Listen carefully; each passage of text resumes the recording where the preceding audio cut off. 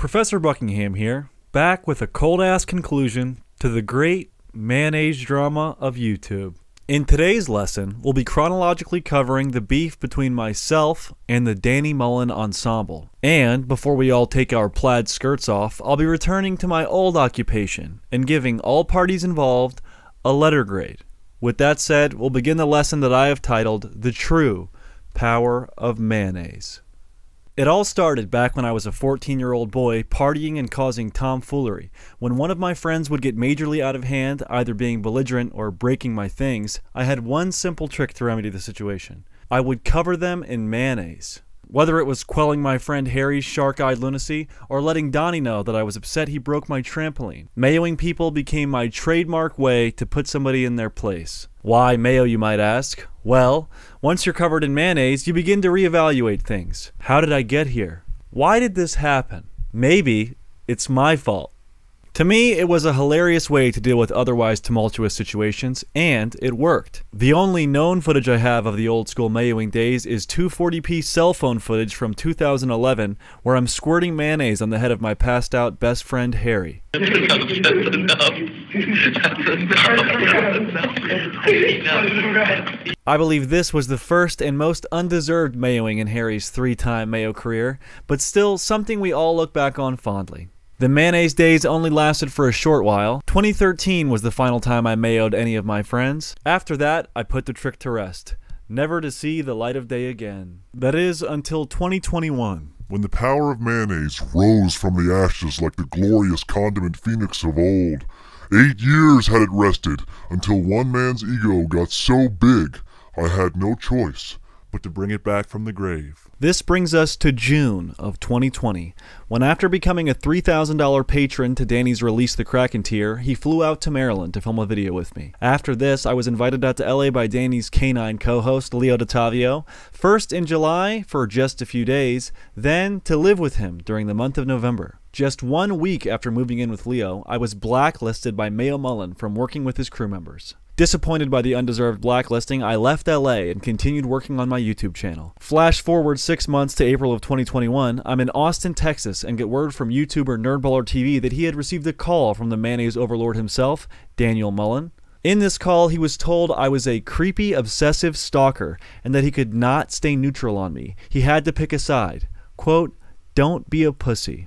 Now, I had been on 6th Street in Austin every Saturday for a month. So, needless to say, Danny picked the wrong time to come to town. On what I believe was Easter morning around 1 a.m., I spot one, Daniel Mullen, dressed like a war veteran, acting mentally handicapped and sitting in a wheelchair. Without hesitation, the gods of mayonnaise swept beneath me and set forth a Hellman's hurricane directly upon Danny's cheekbones. In other words, I mayoed that fool.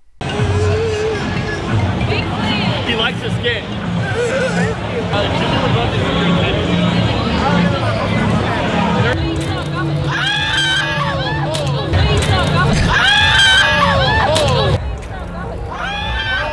What's up, bitch? In the words of my dear friend and collaborator, Terry Hesticles, there's something beautiful about a man pretending to be a disabled war vet being humiliated in public. Regardless, next thing I knew, I was staring dead into the eyes of a blacked-out Nico Villacresis, who proceeded to shove me 3 times. What's good? Hey, what's up? What's good? Nico? What are you filming, bitch? To which I responded with a warning leg kick, which in my mind meant, hey, stop pushing me, I don't want to push you back and break your camera. I was promptly tackled by the Austin police, handcuffed, and taken off 6th Street. Stop it! After the mayoing, Danny left 6th Street to get cleaned up. He was hanging out with a few other creators that night, several of which happened to be my canaries. These canaries were reporting to me what Danny's next move would be. I was told 4 things by them. Danny gave Nico a Star of Valor for his bravery. Nasty comments were made about a deceased relative of mine. Danny, Leo, and Nico thought I was in jail and charges were being pressed. And finally, that Danny was going to make a podcast about me, that in his words would end my YouTube career. So upon returning home to Maryland that Sunday afternoon, I began preparing my rebuttal to what I had hoped would be an all-encompassing telling of why Danny blacklisted me, straight from the horse's mouth. That Tuesday, the Leo and Danny show number 83, Brandon Buckingham Attacks Danny, was released. In this video, dozens of lies were tossed back and forth between Mayonnaise Mullen and Leo Backstabio. They were painting this picture that I was an obsessed, creepy, mentally unwell stalker who copied Danny's every move and was trying to become him. They insisted that unprovoked, I viciously attacked Nico, punched him, kicked him multiple times, one of which was in the testicles, and was ultimately thrown to the ground with one hand by the camera-wielding Nico. From their footage, the story was almost believable, and on every social media platform, I was being slammed with hate messages, dislikes, and fury. The next upload on the timeline came from Danny, where he went on his Patreon podcast and stated he thought I would come out and say this got completely out of hand, I had a few drinks, and that I would try to apologize. He also stated he knew I was going to get sunfished and that I would try to slither under the responsibility of the whole thing and blame a misunderstanding. The next upload comes from the Johnny Mitchell Show episode 22, where Leo DiTavio appears as a guest. In this video, Leo claims I was tased the night of the Mayoing, calls me privileged, says he'll pray for me, and insists he's too nice of a guy. Johnny the Snake Mitchell brings up me getting raped in prison, says I have nothing to live for, claims that he thinks I'm capable of murder, and then proceeds to wish death upon me twice. Now finally, in the timeline comes an upload from yours truly. The cold-ass clapback titled, Danny Mullen Blacklisted Me. In this video, I point out the dozens of times Danny and Leo lied about me, and I showed my ace in the hole. I played footage of my angle from the night of the Mayoing. In this footage, you can see a drunk Nico coming at me in a stupor, shoving me 3 times, no punches being thrown, no multiple kicks, no nut shot, no Nico throwing me to the ground, and no reason to trust another word that Leo and Danny say. After my upload, the tides begin to turn. Danny and Leo are now being slammed with hate messages, dislikes, and fury. They are becoming the sunfish, and in a fit of false confidence and egotistical rage, a shirtless Leo DiTavio uploads the tell-all classic, My Side of the Story, The Truth. In this video, he starts off by calling his audience incels, claims Danny doesn't have time to respond, insists we all watch Mad Men, does an incredible Peaky Blinders impersonation, tells me my friends are against me, says I'm genuinely creepy with women, calls me a suicidal weirdo, and alternates between making awkward girl faces and psychotic smiles in a shallow attempt to appear unfazed by the whole situation. This video pretty much sealed the deal in a lot of people's minds that something was wrong with this Leo guy, and that Danny probably wouldn't have a good rebuttal to my response. This brings us to Danny's second try at covering the situation. The Leo and Danny Show number 84, Danny Responds. In an almost deja vu inducing video, Danny goes on to claim that it was all a misunderstanding, and he attempts to slither under the responsibility of the situation. He maintains that he never watched my video, Danny Mullen Blacklisted Me, and he says he can see how, given my perspective, that I was upset about how things transpired. But he wholeheartedly maintained I kicked Nico in the nuts, that he only blacklisted me to Leo and his producer Austin, not Nerdballer TV, and downplayed the severity of everything. This podcast was at first being decently received by audiences, and Leo the Brainiac DiTavio saw his golden opportunity. He had deleted his first response, where he exposed himself as an unhinged maniac, and thought he could upload a second video. This one, cleverly titled Leo Responds, took a bit of a different aim. When attacking doesn't work, switch to apologizing. In this video, he says calling me a suicidal weirdo was just a personal jab. He also goes on to apologize for calling his audience incels, and even apologizes for telling everyone to watch Peaky Blinders and Mad Men. But even this video is at first being decently received by audiences. People are forgiving Leo and believing this incredibly disingenuous attempt at an apology.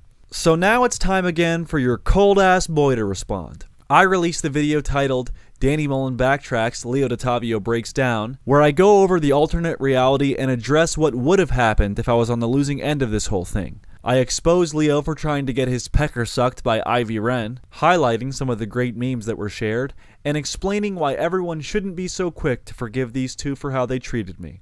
This video was up for 2 hours and had already gotten 20,000 views and over 1,000 comments. It was hitting the algorithm hard until suddenly, it was gone. I look on Instagram to find out that as a result of my video, low IQ Leo's girlfriend dumps him. And he goes off and decides to copyright strike my most recent video, removing it from YouTube entirely. Not only did he copyright strike that video, but he also copyright struck my previous video, Danny Mullen blacklisted me. I then receive a string of 9 texts from Leo DeTavio where he starts out by saying he has Ivy Wren admitting that she never said he cornered her and that he's going to take me to court. I read this and immediately recheck my video to see what I said. In my video, you can clearly hear I never said anything about him cornering Ivy. So I guess he made up this entire cornering Ivy situation out of thin air. He then proceeds to send me screenshots of messages between him and Ivy where she's telling him that he did in fact discuss her sucking his dick. He follows these messages up by saying, "See you in court, buddy. Never asked her to suck my dick. You'll see." To which again, I don't respond. About 2 hours later, he texts me this message. "You said you wanted to hook up with a 17-year-old to Chase, Jacob Couch's best friend. Oh boy, that's not okay." I guess this was the beginning stages of a wild idea Leo had where he would make up a story to try and act like I wanted to hook up with a minor. I read this and started laughing like I hope this dude comes out with a story like that because he'll be finished. But Leo decides to shoot himself in the foot another way. At about 4 a.m. that night, while I'm still recording the now Patreon exclusive video titled Danny Mullen is going to delete my YouTube channel, I get a notification that Leo has copyright struck my video titled Skinny Dipping in Venice Beach. The first 2 videos Leo copyright struck were commentary videos. They very clearly fell within fair use, and he had no grounds to copyright strike them. But this third video that Leo strikes is a video that only exists on my channel.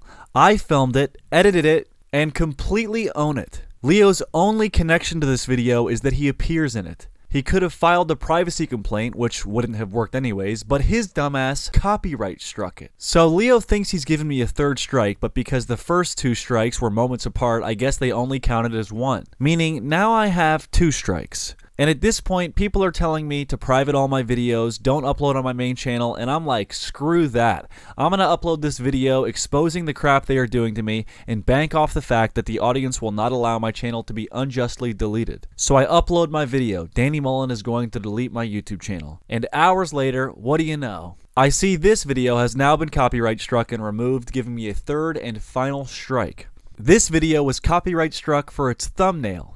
It's the same exact thumbnail that I used in this video, featuring me in a grocery store surrounded by mayonnaise. So it's pretty evident Leo has gone off the rails, completely abusing YouTube's copyright system. I get a message from YouTube saying my channel is pending deletion, and I'll be honest, at the time I was pretty worried. So 4 days go by and my channel is still pending deletion. All 4 of my videos are still copyright struck, and it becomes pretty clear Leo is committing to this whole trying to get my channel deleted thing. Then, this Sunday, I noticed that my video Danny Mullen blacklisted me had been reinstated, but 3 of my other videos were still down. The next day, I wake up and see that all of my videos are reinstated, but I check my email and see that 2 of them had been processed by YouTube's copyright team. I suppose this means Leo wanted to keep 2 strikes on my channel to leverage me.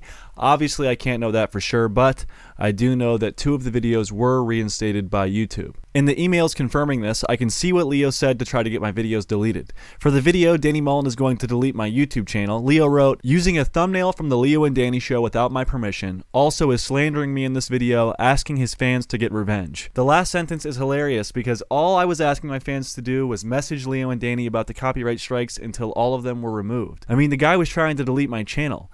What does he expect me to do? Then for the video, Danny Mullen backtracks, Leo DeTavio responds. Leo wrote, "He uses my images and videos from my personal channel throughout his video, also defaming." So as you can see, not a very well thought out plea to YouTube to try to get my videos taken down. Like defamation has anything to do with copyright law. Honestly, I bet Leo thought he could copyright claim my videos anonymously. I bet he did not realize it was going to say Leo DeTavio did it, which is pretty funny to me to think about him doing that and then being like, oh my god, he knows it's me. But again, just speculating. So my videos are back up, and on episode 85 of the Leo and Danny show, Leo is nowhere to be found. Danny says this about his co-host. Leo did go off the deep end a little bit. He is having some hard times right now, and he was having some especially hard times after Brandon released his second video. And Leo copyright struck a bunch of Brandon's videos. I'm sure he didn't love hearing Danny say that.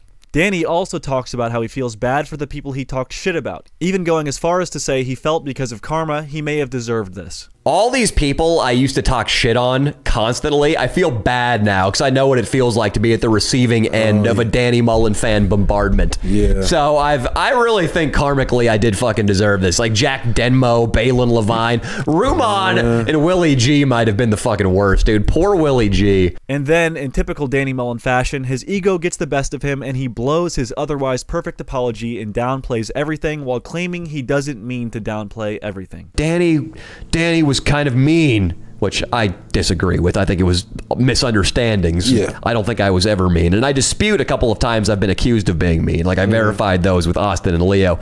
But that's basically it. Yeah, I don't mean to downplay it. If you are pissed at the channel or me, I don't mean to downplay your anger. So again, it's deja vu. He's trying to blame a misunderstanding and slither under the responsibility of the whole thing. And while I don't think he can grasp why what he did was actually wrong, he undoubtedly does learn a lesson from this whole thing. Which, for me, is exactly what I wanted. This brings us to yesterday, our most recent update on the situation. I get word that 34-year-old Leo DeTavio is pretty much trying to intimidate a 19-year-old Ivy Wren into rescinding her allegations towards him. He's still texting her saying he's going to take her to court and sue her, and is maintaining he never asked her to suck his dick and she needs to agree with him. So that's the latest and greatest from good old Leo DeTavio. Now, let's get into the cold-ass facts of everything. Danny's main channel and his podcast very rarely get even close to 5% dislikes. But during this whole debacle, things have been a bit different. The Leo and Danny Show, episode 83, has 1.5 thousand likes and 2.2 thousand dislikes. The Leo and Danny Show, episode 84, has 2,000 likes and 3.1 thousand dislikes. The Johnny Mitchell Show, number 22, has 175 likes and 446 dislikes. Last but not least, Leo DeTavio's heartfelt apology titled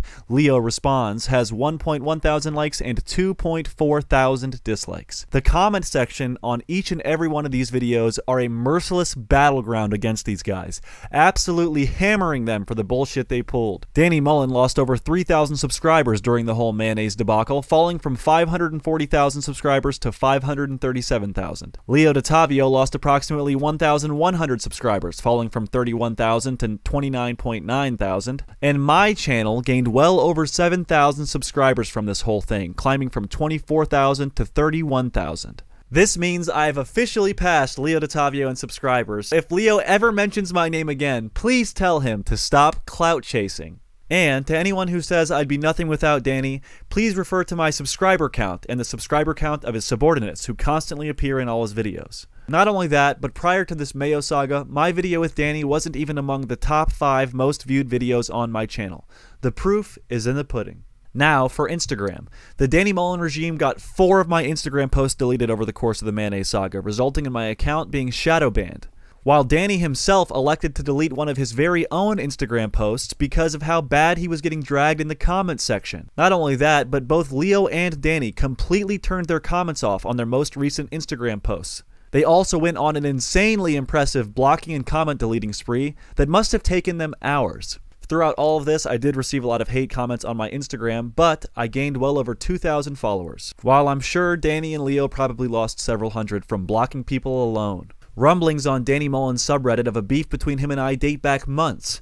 Once they were given the full story of what happened between us, they turned on him. And with the help of my subreddit, the Buckingham Show, a tag team of meme-making mania ensued. It was beautiful, and an homage is included in my previous video at 13 minutes and 14 seconds. Danny Mullen reaped what he sowed. He had built his entire career around being an asshole to people in public, but always claimed it was an act. He would act like an egotistical narcissist, but then hide behind the fact that it was all for show. His audience believed every word he said like it was the word of the Lord, and they really trusted his honesty. The Danny Mullen regime would attack anyone Danny said to attack. No sunfish was safe. So when the great mayonnaise drama of YouTube began to unfold, his audience was primed for attack. Only this time, he would be the target of his audience. 31-year-old Mayo Mullen became the sunfish and he could not handle it. He resorted to trying to find a way out of the situation any way he could, and he even cried about it to his college-aged girlfriend. This is the epitome of someone who could dish it out but couldn't take it. It's the classic story of a grade school bully that couldn't handle the heat once the tables were turned. This tough guy facade Danny portrayed was absolutely shattered. He was proven to have very thin skin and a very big ego. This entire drama is the most raw testament you can find to the true power of mayonnaise. With one little squirt of mayonnaise, Danny rethought all his actions. He now empathizes with people he used to bully. He has perspective, he feels bad, and he is going to be a changed man. God damn. This stuff really is powerful. With that said, I'm going to turn the clocks back to my previous occupation. If you didn't know, I used to be an elementary school art teacher, so I think it's only fitting to give everyone involved in this whole drama a letter grade. After all, it is some serious schoolgirl shit. Before we do that, I want to say I'm starting a Patreon podcast called The Cold Ass Podcast. On episode 1, we have none other than the Grand Papa. In this episode, Papa shares his opinion on the Mayo drama, gives an update on his health, and talks about what he's been up to lately. The link to my Patreon is in the description, so check it out. Now, let's get to everyone's letter grade, starting off from worst to best.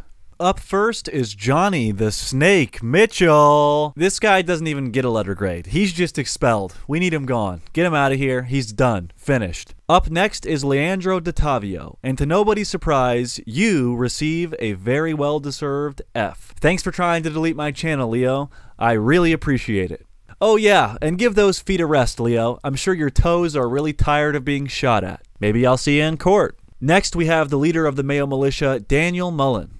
You received the shocking grade of F. You blacklisted me for no reason, really failed to take accountability for any of your actions, proved yourself to be a very serious liar, but I think in time you'll end up thanking me for this whole situation. Your ego was way out of line and you really needed it checked. If you do ever feel like thanking me, don't thank me. Thank Mayonnaise. Here we have a grade for one, Nico Villacresis. Neeks, you receive an F. This grade is for lying about me kicking you in the balls and going on Twitter, likening yourself to MMA flyweight world champion Demetrius Johnson after he was kicked in the nuts and continued fighting. Nico, I really got a kick out of you accepting that medal from Danny like the sycophantic soldier that you are, but I do gotta say, you really let Pawpaw down. Now we have Austin Schlosser. You receive a D. You tried acting like we were friends and you were neutral in the whole situation, but I saw some of your live stream and you were desperately trying to defend Danny the whole time. I get it, he's your boss, you gotta do what you gotta do, but my man, you don't get paid enough to behave like that. Following Austina Ballerina is the one and only Brooks Chris Crossover. Brooks, you receive a D+. You too tried to operate under the guise of being neutral, but you threw your friend Reckless Ben under the bus, saying that Leo never censored him. Then you deleted that video when you found out Leo was trying to delete my channel, and all in all, I really don't think you handled it that well. But Brooks, I love you, man. You got a great heart, no hard feelings. I just think your allegiance to Danny Mullen clouded your decision making. Last but not least, on the side of my enemies, we have Ian Thompson. You receive a B. You stayed level-headed throughout the whole situation. You were the voice of reason. You did still maintain I kicked Nico in the nuts, so if it wasn't for that, you would have received an A. Ian, you handled yourself very well, especially when you consider that you get paid more than anyone else in Danny's crew, so you had the most to lose in the situation. Thank you for being a good person, Ian. Now we're on to the side of the good guys. It's my boy, Hooligan Christian. You get a B+, my friend. Thanks for letting me stay at your house, thanks for driving me to 6th Street the night I mayoed Danny, and thanks for riding hard with me afterwards, exposing Leo for trying to get you to delete your comment, and making jokes aimed at them. All in all, I really appreciate you as a friend. You're my guy. Here we have one Reckless Ben. You, my friend, get an A. The two videos you dropped memeing on Danny Mullen were hilarious. These are titled I'm Being Censored and Danny Mullen is Copying Me if you haven't seen them. Ben, you're a great content creator and I really appreciate all your support. You're one of a kind, my friend. Up next, we have Jadon. You receive an A+. The same day I met you, I told you all about the blacklist situation, and you had my back enough to call Danny and Leo out on your Instagram story. You had nothing to gain, I didn't ask you to do it, you barely knew me, and you still stood for what's right. That's a rare thing to find in someone, Jadon, and I really appreciate you, man. Major shout out to you. Next up is the one and only Sup, boy? AKA Marco. You can find him on Instagram at Last Call if you want to show him some love. Marco, you receive an A+. When push came to shove, Marco had my back, and for that, I thank you, brother. Few friends are as real as Marco. He's a genuine, cold-ass rider. And finally, we have the one and only Kegel Weagle the Eagle. You undoubtedly deserve an A++. Nobody rode harder for me throughout this whole situation, and that classic line you delivered to a mayonnaise-covered Danny Mullen was hilarious. Who are you? I'm Kegel Weagle the Eagle. You are a disgusting human being. You're the one covered in mayonnaise, dude. Thank you for believing in me, Keegan. You're a great friend. I know you'll do big things on YouTube for the rest of 2021. And everyone who's watching, please go check out my boy Kegel Weagle's channel. He deserves it. Now I just want to give a special shout out to my canaries that helped make this all possible. You know who you are. I love you. As well as my Discord friend, George, aka God, and the Redditor Undergrader. These two guys have shown me massive support, and it hasn't gone unnoticed. It's crazy how all of this started with one squirt of a mayonnaise bottle. Hopefully this entire lesson has proved my point. This concludes my lesson plan, but first, I'd like to do a little something to an article of clothing that Leo calls my favorite. Here is the world-renowned salmon jean jacket. It's only fitting that I first cover it in mayonnaise, and second, rip it in half.